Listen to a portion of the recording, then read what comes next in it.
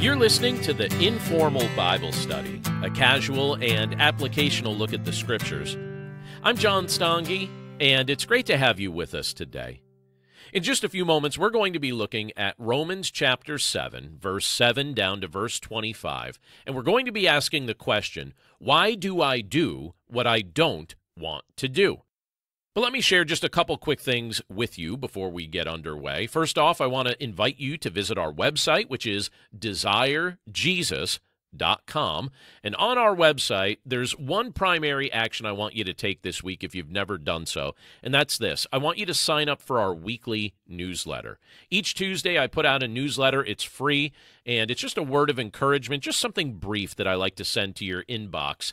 And it also includes a devotional and links to anything new that we've posted on the website. So if there's new blog content or new podcasts or whatever it may be, you'll find the links to that in the newsletter. And I usually send that out on Tuesday afternoon, so if you're not on our email list, be sure to sign up for that, because several times during the year, there's also some free books that I like to send out to those on our email list as well.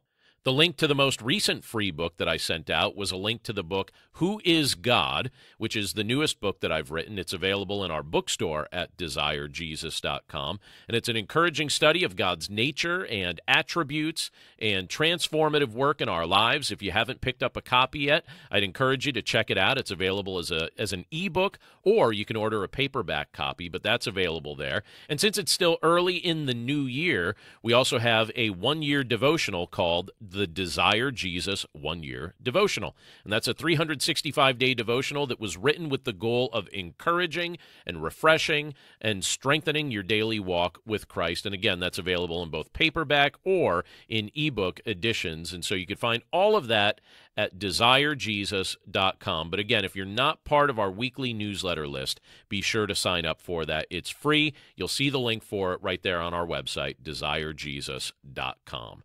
Well, I hope you're having a great week so far. I know that as you're listening to this recording, it's early in the week. I release these podcast episodes on Mondays.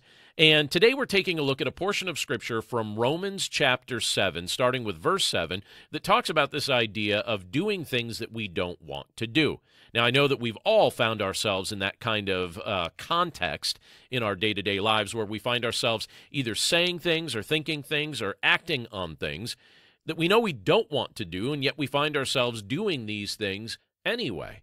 Well, why is that? Why does that dilemma take place in our lives? Or why is there that kind of difference between what our heart motivations are at times and what our actions actually seem to complete?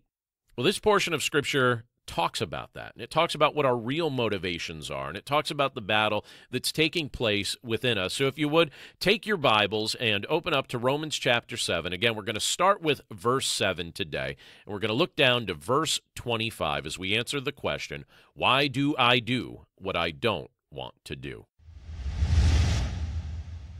We resumed our study of the book of Romans last week, and today we're going to be looking at Romans chapter 7, starting with verse 7. So essentially the next two-thirds of chapter 7 of the book of Romans, and we're going to be talking about this idea, and maybe this is a question you've asked yourself from time to time, but why do I do what I don't want to do? Have you ever asked yourself that question? Why do I do what I don't want to do? It seems so illogical. Well, when we look at this portion of Scripture today, it gives us the root reasons why that often ends up being the case. So if you would, take your Bibles and turn with me to Romans chapter 7, and we'll start with verse 7, and I'm going to read right down to verse 25. Romans 7, starting with verse 7, this is what it states. What then shall we say? That the law is sin? By no means. Yet, if it had not been for the law, I would not have known sin, for I would not have known what it is to covet if the law had not said, you shall not covet. But sin, seizing an opportunity through the commandment, produced in me all kinds of covetousness. For apart from the law, sin lies dead. I was once alive apart from the law, but when the commandment came, sin came alive, and I died. The very commandment that promised life proved to be death to me. For sin, seizing an opportunity through the commandment, deceived me, and through it killed me. So the law is holy, and the commandment is holy and righteous and good. Did that which is good then bring death to me? By no means. It was sin producing death in me through what is good, in order that sin might be shown to be sin, and through the commandment might become sinful beyond measure.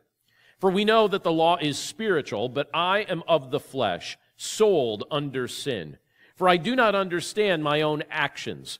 For I do not do what I want, but I do the very thing I hate. Now if I do what I do not want, I agree with the law that it is good. So now it is no longer I who do it, but sin that dwells within me. For I know that nothing good dwells in me, that is, in my flesh.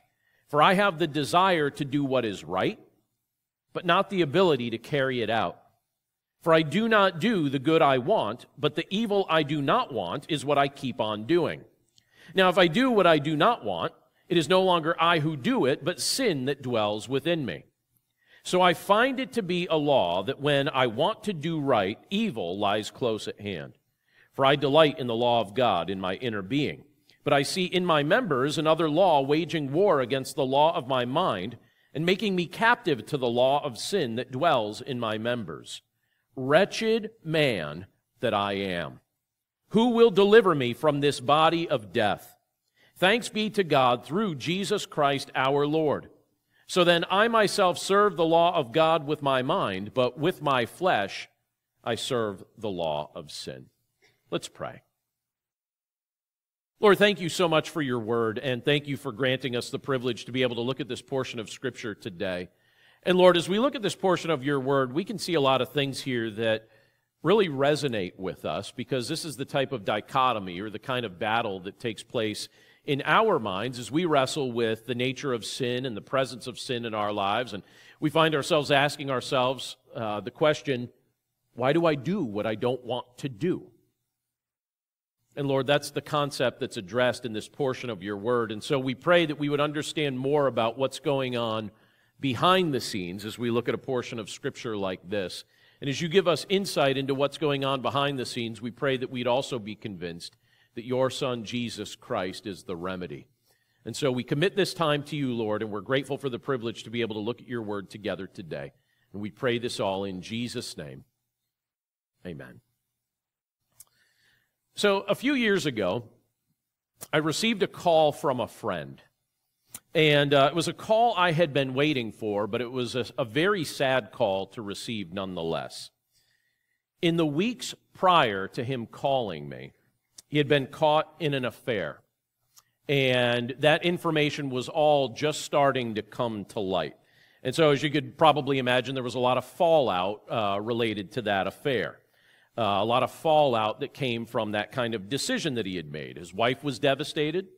His children were furious. His reputation was damaged.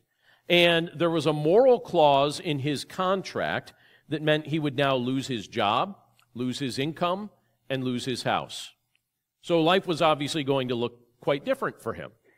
And when the phone call finally came, and we were able to talk to each other, he said something to me that I am 100% certain, as long as my mind works, that I will never forget. He spoke 4 words, and he said these words with such grief and such pain in his voice that at times when I think back to that conversation and I replay those words in my mind, I could find tears kind of welling up in my eyes because there was so much emotion behind what he was saying. And as I replay it in my mind, I can still hear the inflection in his voice. But in the midst of the smoking rubble and everything that was taking place all around him, he said this to me, 4 words. He said, "What have I done?" That was his question. What have I done? He was devastated. He was filled with regret. Now, thankfully, in the years since these events occurred, there's been repentance on his part and reconciliation with his family. And so I'm grateful to see the Lord reconciling what had been damaged and restoring what had been damaged. But when I tell you just the bare details about that man's experience, maybe your experience in life isn't exactly along the same lines as what this man decided to do or the direction that he went in with his life. But I wonder, can we identify with this man's experience on some level?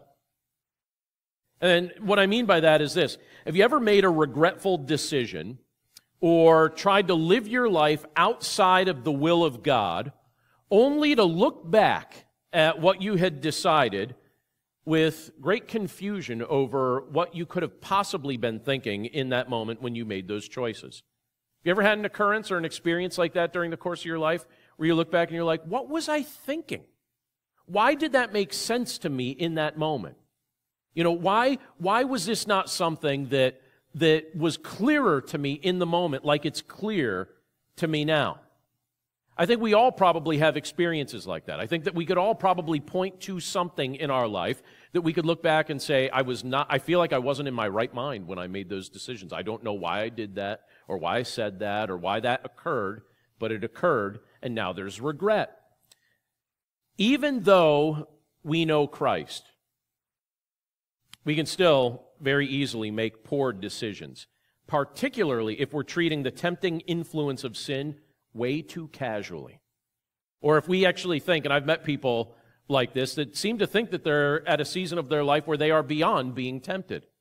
And I think to myself, really? I actually think that the devil loves when people think that, because all you've done is you've put your guard down. You've made yourself think, you know, I guess I'm just the one person on earth that isn't susceptible to sin. I think that's a big mistake. And a lot of times we can find ourselves in a spot where if we're treating the presence of sin too casually, it's like we're setting ourselves up for a big fall. But why do we do what we don't want to do?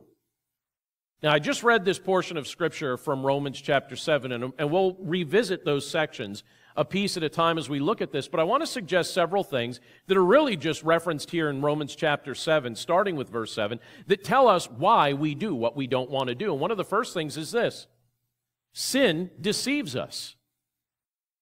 Look again at what it says in verse 7, and I'll read a few of the verses following that. But it says, "What then shall we say? That the law is sin? By no means. Yet if it had not been for the law, I would not have known sin, for I would not have known what it is to covet if the law had not said, 'You shall not covet.' But sin, seizing an opportunity through the commandment, produced in me all kinds of covetousness. For apart from the law, sin lies dead." And then Paul says in verse 9, "I was once alive apart from the law, but when the commandment came, sin came alive and I died. The very commandment that promised life proved to be death to me. For sin, seizing an opportunity through the commandment, deceived me, and through it killed me. So the law is holy, and the commandment is holy and righteous and good." Let's pause there for just a second. So we've been going through the book of Romans for several months. We took a little bit of a pause for several weeks, but we've resumed here looking at this book. And when you go through the book of Romans is a very theologically rich book. There's a lot of details in the book of Romans, and certainly many details that we won't have time during the course of our study here on Sunday mornings to look at. I think if we looked at every single detail, theologically speaking, of what's contained in this book, it would honestly take us several years to be able to go through it. So I certainly hope you'll follow up on some of these things in your own time. But one of the things that you could see as a theme that the Apostle Paul brings up is the role of the Old Testament law. Now, we saw that last week when we started looking at Romans chapter 7. We've seen that elsewhere as we've been looking throughout the course of this book. But as he did in previous chapters, you have Paul here continue to speak about our relationship to the Mosaic law. The Mosaic law, by the way, which was revealed in the first 5 books of the Old Testament. And in those scriptures, we learn many important things. We learn that God created us without sin, and that God created us free to live in a perfect relationship with Him. And things were well, and things were good, and things looked like He wanted them to be. In fact, He declared things very good. And that all changed when Adam rebelled against God. And from that moment, sin entered the human race. And the law, when you look at the law that the Lord revealed to Moses, it reveals the fact that God is holy, and God is just, and we are sinful. So it talks about God's holiness, and it talks about man's sin, and it shows the difference between these two things. And it specifies what actions of our hands or intentions of our hearts are sinful. The law itself is not sinful. But what does the law do? It reveals my sin to me. It reveals your sin to you. And God designed it to do that. And so Paul uses himself as an example of how the law reveals sin. He speaks of the sin of coveting, right? That's the example that he uses in the verses I just reread a moment ago. He speaks of the sin of coveting, and he says this. He says, "For I would not have known what it is to covet if the law had not said, 'You shall not covet.'" Now, apparently, this was an area of sin that Paul admittedly wrestled with, and he also admitted that when he read the Scriptures, particularly the Scriptures that are telling him, Paul, don't covet. He said he felt provoked to rebel against that instruction. I won't tell on my children as I say this, but this occurred to me. I remember some time ago one of my kids saying to me, I said, "Why did you do that?" And they admitted to me that the reason that they did something was because I had told them not to do that thing. And I was like, wait, you specifically did it because I told you? And it's like, yes, you're always telling us not to do stuff. So I was like, I want to do that. You tell me not to do it, I'm going to do it. And, part of me was like, yeah, I get that, right? And do you think the Apostle Paul, when you read these verses, would be like, yeah, I guess I kind of get that? Because what does he say? The Lord says, hey, Paul, don't covet. And what does Paul say goes on within him? Don't covet. Please, you haven't seen coveting until you see the kind of coveting I can do, right? It's like the commandment provokes us. There's nothing wrong with the commandment. And yet when we hear the commandment, we're like, wonder why he says don't do that. I guess I'll find out the hard way. I think I should find out the hard way. Let me just make my life miserable, and then I'll be like, oh yeah, I shouldn't covet, right? And that's the example Paul uses here. Admittedly, this was probably an area that he was wrestling with, and he felt provoked when he would hear that instruction. And what he says happened was his sin nature would seize the opportunity to egg him on to covet in response to the clear teaching of God's Word. Again, does that not sound familiar? Can we relate to that? I can relate to that. When I look at that, I'm like, yeah, I can relate. And I bet you we all can if we're honest, right?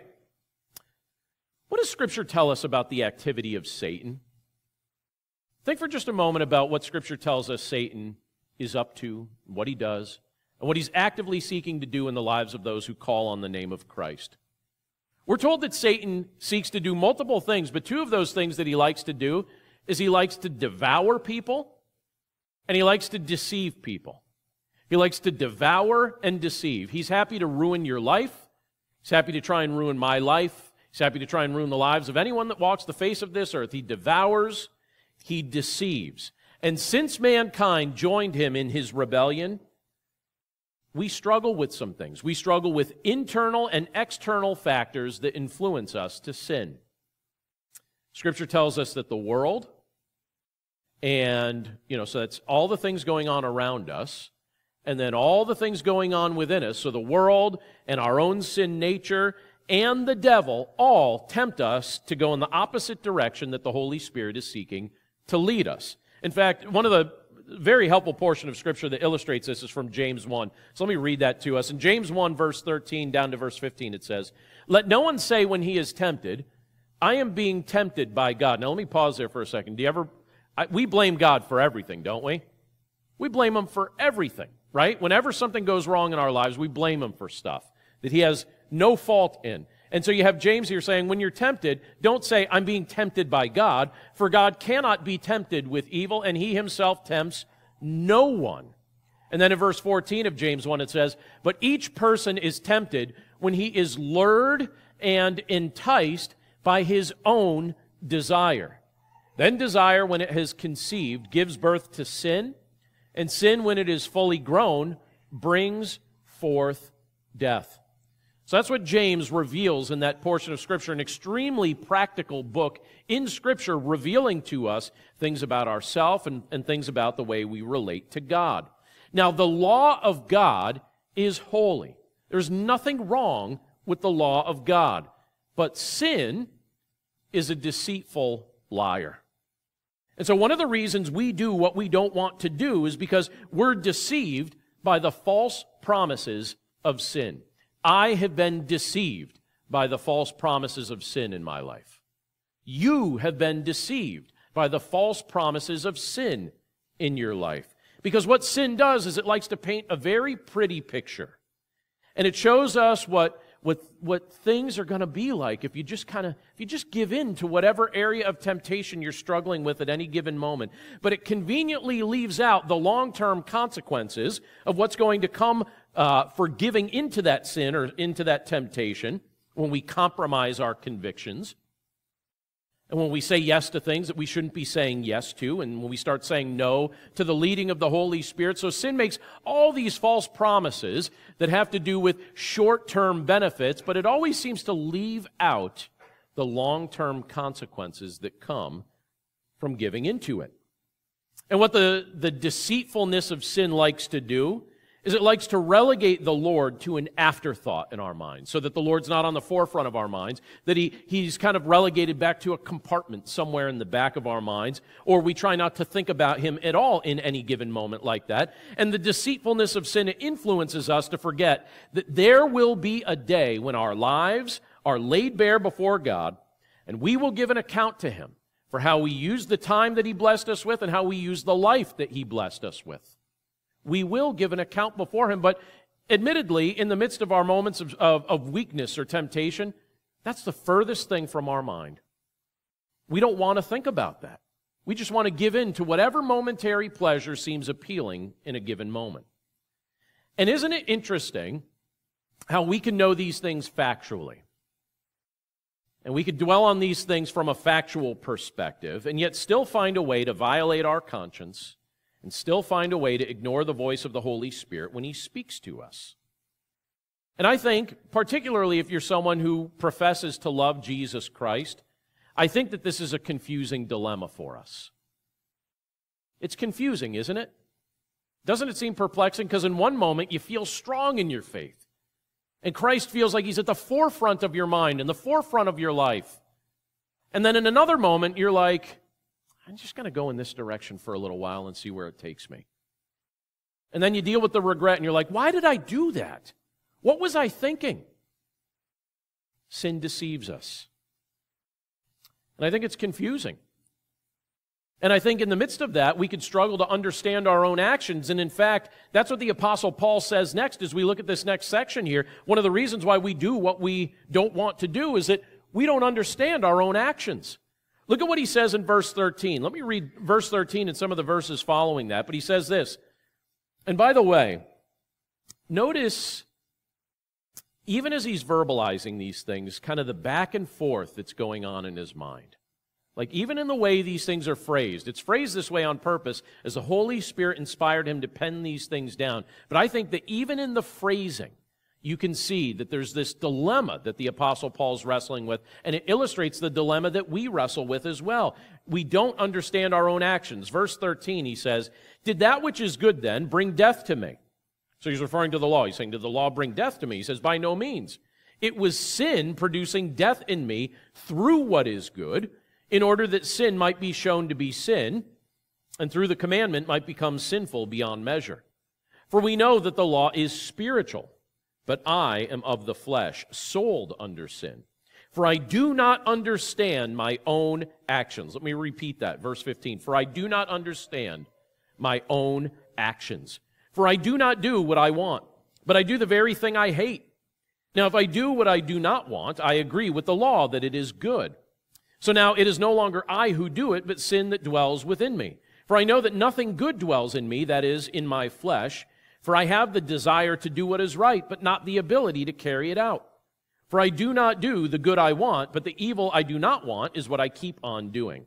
Now, if I do what I do not want, it is no longer I who do it, but sin that dwells within me. I think that's a fascinating paragraph from Scripture. And I think you almost have to read it slower than I just read it to fully appreciate what the Apostle Paul is saying. And you almost have to take it like a sentence at a time, get the thought in your head, and then you move on to the next sentence. But I think it could be a challenging thing. He's encouraging introspection here by using himself as an example. But I think it could be a challenging thing for us to come to an accurate understanding of ourselves. I think that part of our spiritual maturity and part of our social maturity It involves developing a deeper understanding, a deeper knowledge of our motives, our self-protective strategies, and all that contributes to the actions that we choose to carry out. But even as we grow in these areas, we still puzzle ourselves. I've often asked myself, why on earth did you do that? Or why on earth did you say that? And sometimes I don't have a good answer. It's funny in this, so often I'll find myself using my wife as my filter. It's like, should I say that? Should I not say that? It's like, should I have phrased that differently? And she gives me good counsel in that area. Because a lot of times, sometimes it'll be something we do. Sometimes it'll be something that we say. And then afterward, we'll go back and we'll say, why did I do that? And a lot of times we don't feel like we have a good answer. Well, Paul reveals in this portion of Scripture that one of the reasons we do what we don't want to do is because we don't understand our own actions. There's nothing wrong with the commandments of God. Commandments of God are fine. The commandments of God are perfect. The commandments of God are spiritual, the Scripture tells us. There's nothing wrong with the will of God.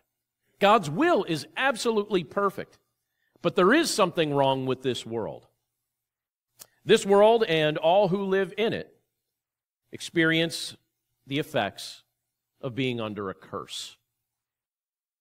That's what we experience in this world. We experience the effects of being under a curse. Sin is rampant here. And even after we come to know Christ, we're still involved in a daily battle against sin's influence in our lives. Look at what it tells us in Genesis chapter 3. In Genesis 3, verse 17, it says, "Cursed is the ground because of you. In pain you shall eat of it all the days of your life." And so this is after Adam and Eve rebelled against the Lord, and this earth was cursed. This earth remains under a curse even now. And in Romans chapter 8, it speaks of the day when that curse is lifted, but it tells us that in the meantime, it says that the creation itself will be set free from its bondage to corruption and obtain the freedom of the glory of the children of God. So right now, what state is this creation in? It's in a bondage to corruption. It's under a curse. That's what's going on around us. That impacts what's going on within us. And so even though we become a new creation through faith in Jesus Christ, sin is still present all around us. Sin is still present within us. And it likes to operate like a cruel master. And it doesn't give up control over our lives or its influence over us very easily. It doesn't want to give that sort of thing up over me or over you or over any of us. But there's a tension in our lives that wasn't there before we came to know Christ. Once we came to know Christ, a tension was built. And it's a healthy tension, and it's a tension between our old nature and our new nature. The old nature we were born with and the new nature we were reborn with. And these two things are doing battle within us. And you and I find ourselves in a spot sometimes that it's so confusing because in one given moment, you'll be living in the new nature. And you'll be glorifying Christ with your mind and with your life and with your actions and with your words. And then in another moment, you'll find yourself gravitating toward the old nature, where the Lord is just an afterthought in your mind. And that's the tension that's taking place right now. Our old nature is egging us on to ignore God's voice. Our old nature is egging us on to rebel against God. But our new nature, directed by the Holy Spirit, desires to live in the light of Christ. So it's a bit of a dilemma. Do you experience that same dilemma? As Paul's talking about this here in this portion of Scripture, you've experienced this, right? Isn't this the struggle that we experience this daily, if we're really honest. Some days worse than others, but this is something we're battling with on a daily basis. And again, like I said a few moments ago, even the way these phrases are written here into Scripture, even the way these verses are written down, I think that they intentionally are written this way to illustrate this baffling confusion that we wrestle with in our minds. Because it seems like Paul's going back and forth, and he's like, the things I want to do, I don't do, and I don't do the things that I want to do. And he keeps like going back and forth, and we're like, wait a second, what did he say? What, how many times does he say the word do here? And I'm like, going back and forth, looking at it, and I chuckle every time I read this portion of Scripture, not because it's a light subject, but because you could tell that Paul was wrestling with these things, even as the Holy Spirit inspired him to pen these things down. It's a back and forth way that he speaks here, illustrating both sides of this. Look at verse 15 again. He says, "For I do not understand my own actions. For I do not do what I want, but I do the very thing I hate. And then when you jump down to the second part of verse 18, he says, For I have the desire to do what is right, but not the ability to carry it out. For I do not do the good I want, but the evil I do not want is what I keep on doing. Just a fascinating way to phrase all of this. But again, our own sin, what does it do? It puzzles us. Because as we stand now, we're not finished becoming what God has ordained us to become. You're in process, and I'm in process, as the Lord is accomplishing a work in our lives. The moment we trusted in Jesus Christ, Scripture tells us that we were declared righteous by God. We were justified in the eyes of God. And now from there, we're going through this gradual process, this gradual experience of being sanctified, where we're growing in holiness, where you and I, we're making progress. None of us is perfect yet. We're making progress. We're growing spiritually mature. We're growing in holiness. It's a sanctifying process that the Lord is bringing each of us through as we trust in Him. And during this process, sin loves to still creep in, and it likes to pervert what God is attempting to orchestrate. Now, the day is coming when you and I are going to be glorified in God's presence, and we're going to be made perfect, and we'll be given a brand new body, and we will no longer struggle with sin, nor will our old nature be present. You're not going to have your old nature forever. You have it for right now, but you're not going to have it forever. In this sanctifying process, we have it. But when we're glorified with our new bodies in the presence of God forever, we won't have it. So in eternity, when we receive these things, we'll be sinless. And we'll experience the full effects of our salvation. But for now, we're in the battle. For now, we're in the process. By the way, be patient with yourself. You're in the midst of a process. Any person you've ever met that thinks that they're perfect is lying to themselves. Don't be one of the people that lies to yourself. Don't lie to yourself. You're in process. If you goof up today, I'm not saying that it's okay, right? We don't want to goof up and just be like, whatever. We don't treat it casually, but understand what's actually taking place. You're in process. You haven't fully arrived yet. Show yourself some mercy. Show yourself some grace in the midst of it, because it's ultimately the kindness of God that leads us to repentance. And the Lord encourages us to be people who joyfully repent before Him. And He invites us to know that it's safe to do so. And He invites us to walk away from the things that we've been giving into. But in the meantime, we're in process. I'm in process. You're in process. And the day is going to come when we'll be glorified forever in His presence. But we're not there yet. We're being sanctified right now. How's your battle going? How's it going? You know, are you convinced that the day is going to come when you'll experience true victory over sin? Or do you find yourself getting so frustrated with the back and forth nature of these things that there are times that you feel like just throwing in the towel and saying, like, you know what? I think I'm done. I've tried. I keep messing this up. The truth is, if we're relying on our own strength, if we're relying on our own willpower to try and somehow obtain victory over sin, we're going to quickly discover that that doesn't work. We're going to be frustrated. My willpower, my own strength is not sufficient in this kind of battle, and neither is yours. But there's a word of assurance right here at the last section of Romans 7 that I want us to see. And we should notice it, and we should find confidence in it, because what it's telling us is that our ultimate deliverance from this struggle, that comes through Jesus Christ. Look at what it tells us in verse 21 down to the end of the chapter. It tells us that we could be thankful that Jesus has delivered us. Look at verse 21. It says this, "So I find it to be a law that when I want to do right, evil lies close at hand. For I delight in the law of God in my inner being, but I see in my members another law waging war against the law of my mind and making me captive to the law of sin that dwells in my members. Wretched man that I am. Who will deliver me from this body of death? Thanks be to God through Jesus Christ our Lord. So then I myself serve the law of God with my mind, but with my flesh I serve the law of sin." I don't know if you were paying attention to the news this past week. I saw a news story that was, it was both tragic and joyful at the same time. Apparently, I guess it was back in October, there was a teenage girl in Wisconsin. Did anyone see this? Does anyone know what I'm about to refer to? Some of you did see this. Yeah, I saw this past week. There was a teenage girl in Wisconsin. A man broke into her house, killed both of her parents, and took her captive. And for the past 3 months, people had no idea what had happened to this girl. They had no idea where she was, what had happened to her. All they knew is that her parents were dead and she was missing for 3 months. And then the other day, so she's being held captive against her will, apparently, what had been happening by this guy that had killed her parents. And the other day, and I still haven't heard how it transpired, but somehow she got out. She went outside, and she went to where she saw somebody walking her dog, and she told the person who was walking her dog what had happened, and they went and got help, and then they found the guy who had taken her captive, and he's now in prison.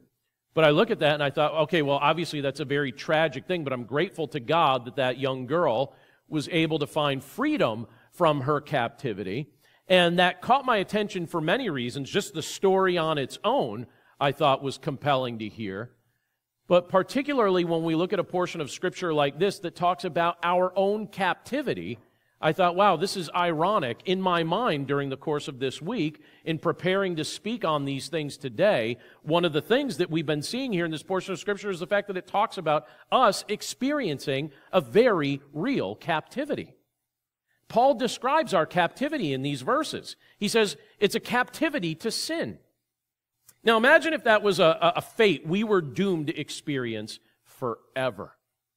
Imagine if that kind of captivity was something that was the only thing that you could look forward to from now until all time, a captivity to sin. I feel like I'm one of those people that thinks that I can live with a protective bubble around myself. It doesn't really work out that well. I'm one of those people that feels like captive when you meet a long hugger. Do you ever meet somebody that's a long hugger? I met somebody a few years ago that said to me, an older woman, she looked at me and she goes, just so you know, I'm a hugger. And I was like, oh no. And now I'm about to sweat, because she latched on. And this is my part of the hug, and she's holding on there. And do you ever experience something? Who helps me get out of that? My daughter Julia helps me get out of that. When she was born, she said, Dad, she didn't say this in words, just with the look in her eyes, but she said, Dad, I know that you try and live your life with a protective bubble, but that's not really going to work for us. And so Julia is the long hugger that lives in my home now. When you look at that, particularly if you feel like even a hint claustrophobic, you're like, give me my space, give me freedom. Do you ever wear a shirt that's like, can anyone not wear turtlenecs because you feel like you're just going to die in one of those things because they're going to choke you, right? Several of you, right? We don't like being compressed or held in or whatever it may be. And I can't imagine if the only thing that we could look forward to was captivity. It's just being held captive, right? If that was the outlook for the future that was all we could experience, that would be tragic. And thankfully, Christ has intervened. And that's what Paul's talking about here and praising God for. Christ is the solution to our wretched condition. Who delivers us from this body of death? Who's the one that delivers us from this captivity to sin? Well, we're delivered by God through Jesus Christ, our Lord. That's what Paul's saying here in this portion of Scripture. We still battle with sin, but we don't need to remain its captive forever. You're battling with it, and I'm battling with it, but we don't need to remain its captive forever. I want to finish with something that I think is easy to remember, that I hope will be helpful to you. It comes from an article that was written several years ago, almost 3 years ago. But in 2016, there was an article written, 4 Steps to Killing Nagging Sins. It's a compelling title, I think. 4 Steps to Kill Nagging Sins. It was written by a man named Gavin Ortland. And you can actually find it on the desiringgod.org blog. It's still posted up there.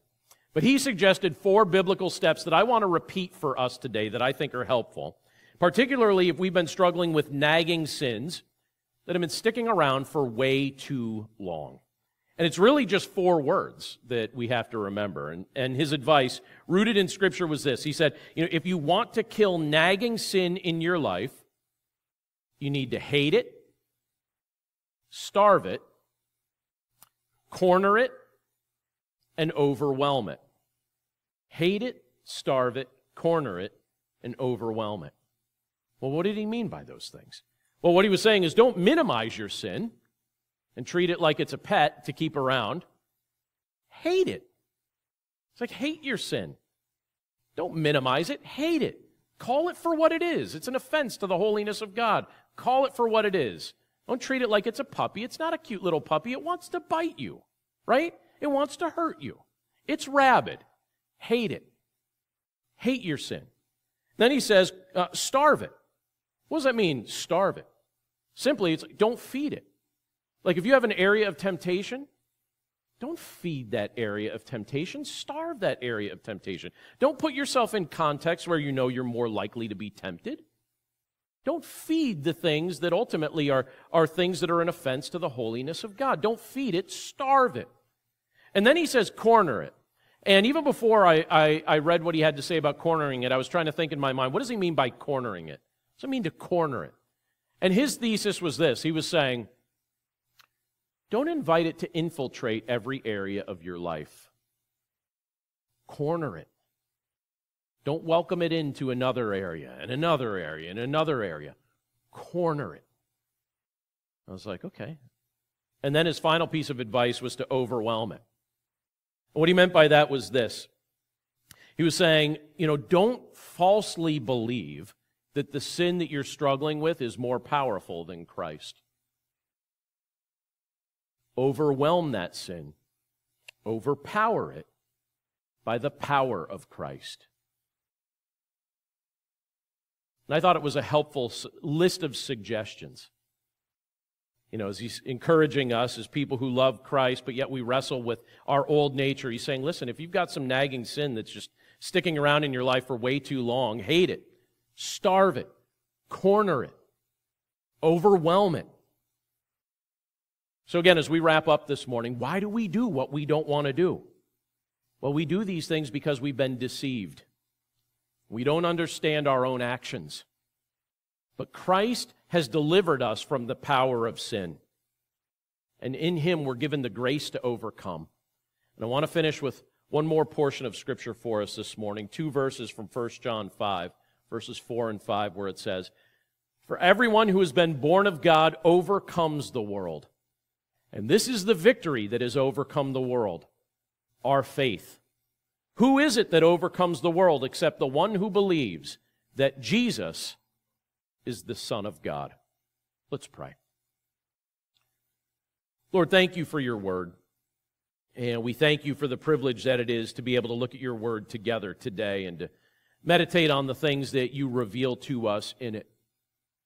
And Lord, we recognize that we are men and women who struggle with all sorts of things. Every single one of us gathered in this room, we're all in the midst of a battle.